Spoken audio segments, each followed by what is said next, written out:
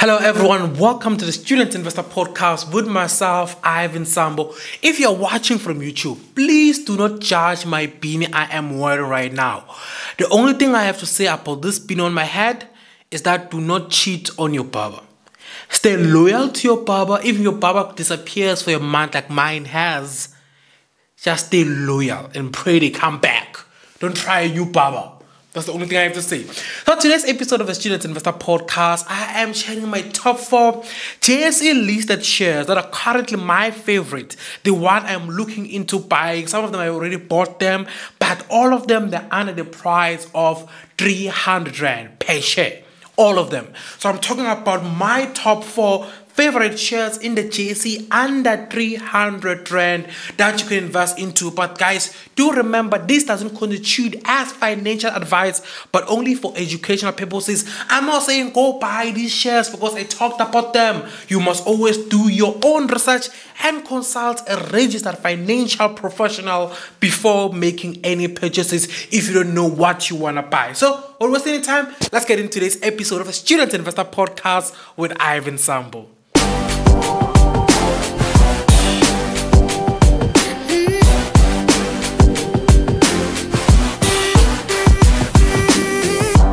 So, hello everyone and welcome back to the Student Investor Podcast with myself, Ivyn Sambo.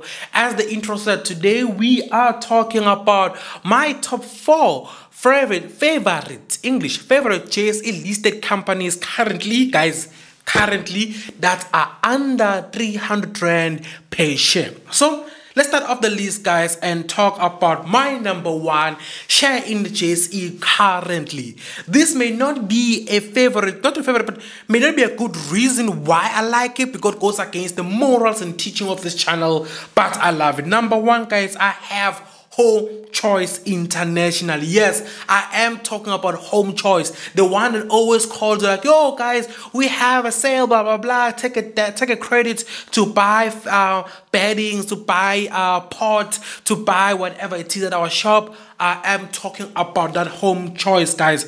HomeChoice is a well-known leading retail and financial service company in South Africa. One element I love about HomeChoice the most is the financial element of it, the financial services they offer. Not the retail side.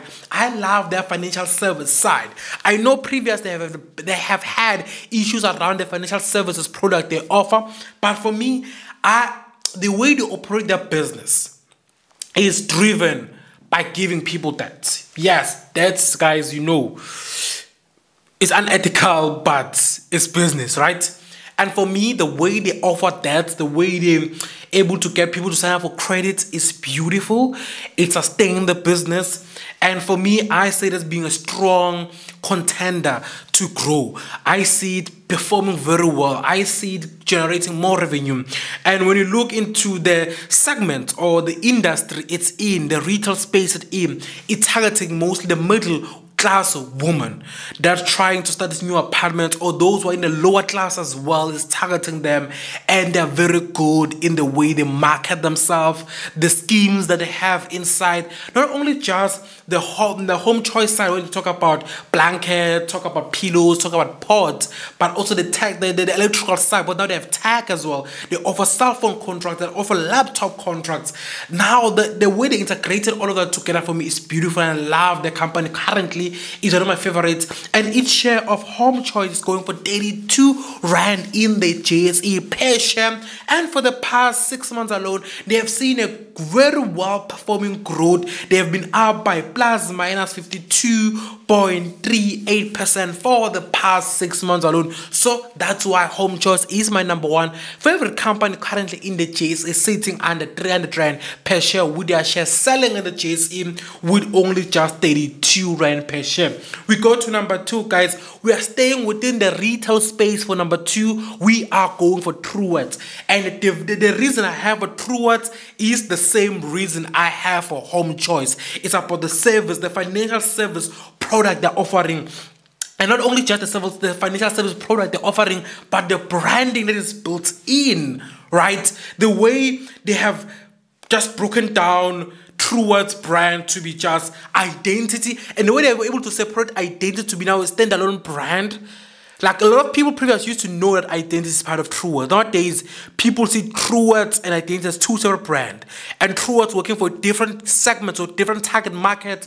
And Identity is working for different target markets. And I love that. Same with Uzu. Same with all the other integrated, even the jewelry section. Like guys, the jewelry section of the Truworths brand is just doing wonders for me. Also as well, the perfume segment of the Truworths brand is doing very well for me. I like how they're targeting their audience and how each segment, each group, when I say segment, I'm talking each part of the Truworths division, each part of the business, like from Uzi to Identity to the Truworths fragrance perfume section to the Truworths man, how all of them target their audience. They target them so well. I love them. Truworths currently in the JSE is selling its share, one share for around 100 rand in the past 6 months, have seen a growth of around 33%, and I just love them, guys. I love their financial service they offer. I love how they divide their segment, their different businesses. I love how they target and market their products. For me, it's a beautiful business and I love it.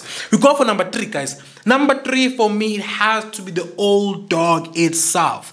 If it's not broken, don't fix it. If it is not broken, don't fix it. And that's my motto around my number 3 favorite JSE company right now, which is ShopRite. Guys, ShopRite currently is my favorite. I have no beef with it. I don't think I need to even explain ShopRite in detail, guys. ShopRite does what it does, and it does it good. ShopRite sells food. ShopRite sells food. ShopRite has Checkers, has ShopRite, has USave, has all the other segments under it. It offers a product, it rewards program. The reward program ShopRite has is doing wonders. Not only just ShopRite itself, but Checkers. The liquor stores are performing very well. They're putting pressure on Pick and Pay. They're making Woolworths. Checkers is making Woolworths seem like an amateur currently.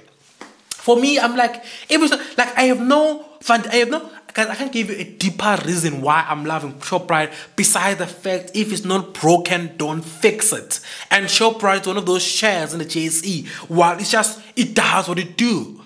It does that. Like, you will never go wrong with ShopRite. So currently ShopRite shares, guys, are going for 307 rand. It's just 7 rand more above 300 rand. And for the past 6 months, ShopRite have seen around 18% growth in their share price in the JSE. So we go to the last one, my least favorite in the JSE currently, but in my top 4, basically, we are talking about Discovery Bank. And Discovery Bank, just today as I'm recording this episode, hit 1 million customers in the Discovery Bank clientele services that they're offering, and at the same time they've introducing home loans in the banking division. In the Vitality program, they're selling those points, doing very well. Vitality has no issue. I love the Vitality CEO. He's an amazing gent, does well, is controlling the Discovery Vitality program very well, and a lot of people are signing up to Discovery products because they want Vitality point, because they can go to gym with 70% less. The medical aid system, I have not had any issue around that. I can't complain. But for me, I'm just loving. I'm obsessed with the banking side of Discovery. I'm obsessed with the banking division and how they work, how they're able to perceive and see their growth, and how they've been able to operate in the past few weeks. So the reason I'm liking Discovery currently is just the banking side.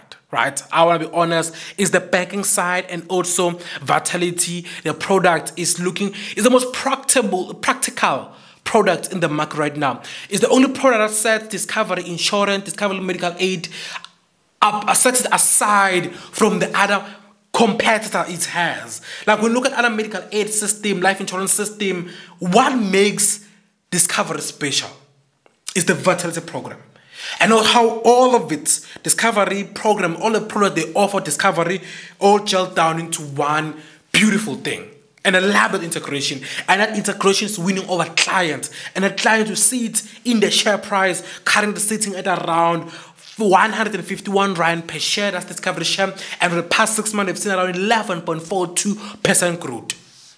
Beautiful. Beautiful. So those are my top 4 current not best perform, but companies I'm loving the JSE. I own 2 of the 4. So in the comment section, guess which of the 4 do I currently own? I'm planning to buy all 4 of them by the end of this year. But guess in the comment section which of the 4 are 2 of them. Which 2 do I currently own? So those are, guys, my current shares I like. And let me know, guys, what you think about it. And also, guys, do remember that nothing I say here constitutes as financial advice, but it's only for educational purposes. Until next time, guys, forgive me about the beanie. Don't judge my beanie. Be safe. And if you want to learn more about investing, please, guys, do ensure to watch all my other videos. Until next time, be safe, guys.